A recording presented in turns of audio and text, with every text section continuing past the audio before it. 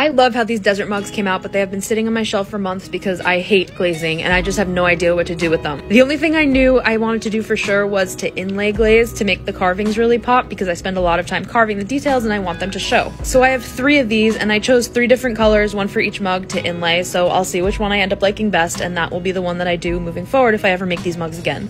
I apply the glaze and then I wipe away the excess so that the glaze remains just in the carving, so that makes the details really pop, and that, in addition to the relief carving, should hopefully add a lot of dimension to these mugs. So over that, I added some green accent color to the cactuses. I'm hoping that the glaze I inlaid still pops through. This is such a big experiment, like I have no idea how this is going to come out. I am not adventurous with glaze at all because there's so much unknown. Like, I prefer to carve. I don't know what's going to happen.